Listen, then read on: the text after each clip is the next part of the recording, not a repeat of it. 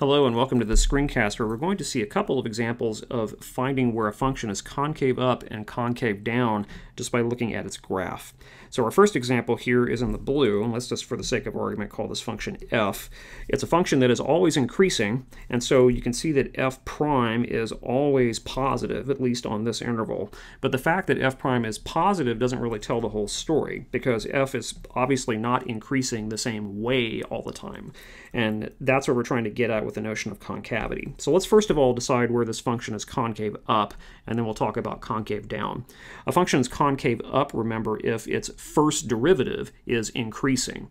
The function f here is increasing everywhere, but where is its first derivative is increasing. Another way to think about that is remembering that the first derivative tells you the slope of f. Another way to say this is we're trying to find where the slopes of this graph are increasing. And let's try out just a few sample tangent lines here, starting from the very left edge here. Looks like if I were to draw a tangent line right there, it'd be pretty flat. If I moved over, let's say, a couple of units and put a tangent line there, the slope has increased. Okay, I've gone from pretty flat to a little more steep, and if I keep going over to the right, for a little ways at least, I see that my slopes are getting steeper and steeper and steeper. Up until a certain point, it looks like maybe if I make it to here and draw a tangent line, the slopes are beginning to turn downward a little bit. They're getting less steep. So where are the slopes increasing? On what interval is the first derivative, in other words, increasing? It appears to go from here to, it's kind of hard to say, but maybe about right here.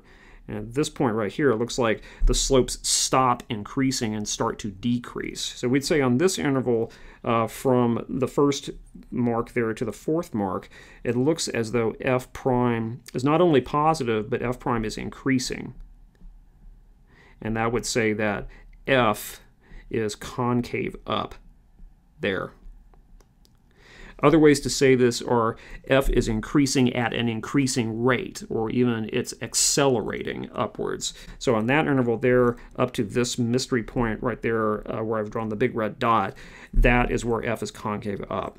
Now, if we continue this process and just keep moving to the right, we'll begin to see that these slopes do continue to drop.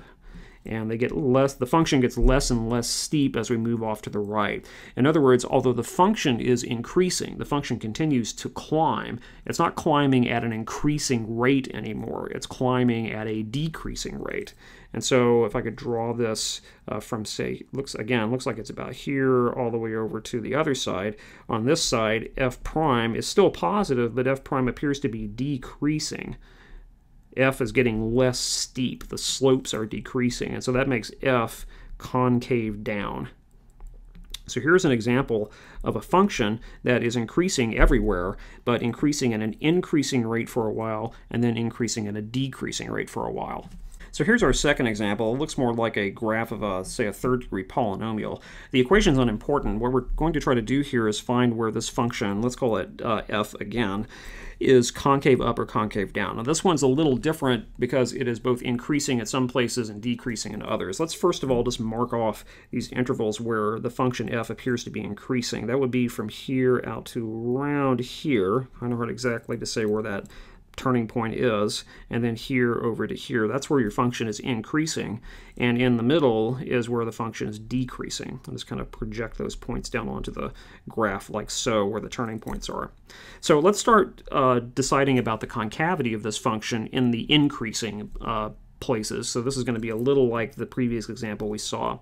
Over here on the left-hand interval, where the function is increasing, so f is increasing on this interval, what is f prime doing? Is f prime increasing or is f prime decreasing? The answer to that question is going to tell us concavity.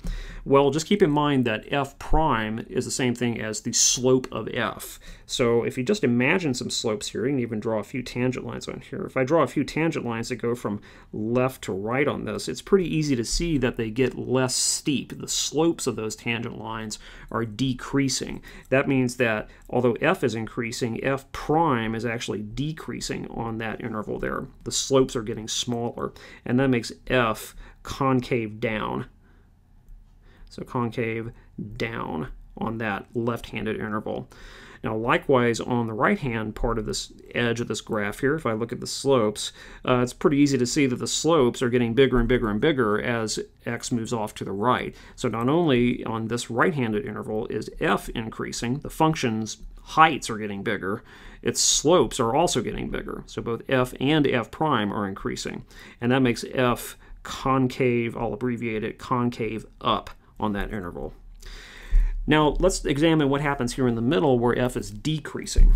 We're still asked the same question. The definition of concavity is still the same. Concave up means that the derivative of my function is increasing. So let's look at the slopes of this function as I move from left to right in this middle interval here. Well, let me draw a couple of tangent lines. At the point where the blue dot is, the slope of the tangent line is basically 0. Then it drops a little. And then it drops some more, and then eventually it kind of evens out again to 0. So the graph starts out with slopes that are 0 right there, and then slightly negative, and then slightly more negative. And so that means that the slopes are actually decreasing. If you go from a small negative number to a larger negative number, like -5 to -10, that's technically decreasing. And so at least at the outset here, from this point forward, the slopes are decreasing. At some point, though, and it's hard to say exactly where, but it looks like it's maybe right there on the y-axis, the slopes begin to turn. They go from fairly steep to less steep until you get to this point and they're almost 0 again. So we can say that from this point to here, the slopes are decreasing. And so this means that from, let me draw this down underneath, from here to here, my function is concave down because the slopes are decreasing. Okay, f is concave down on that little interval. Likewise, from here to here, the slopes are negative, but they're beginning to be negative and approaching 0. A sequence of negative numbers that approaches 0, just like a temperature, indicates something that's increasing. So f prime is increasing on that interval. That makes f concave up on that interval. So to put this together, the function is concave down, actually, I'll put this in black here, from here all the way to here, okay? And concave up all the way from here to out to the other edge. So concave down over here, concave up over here. But it's got this interesting mix of concave up and concave down with increasing and decreasing. Thanks for watching.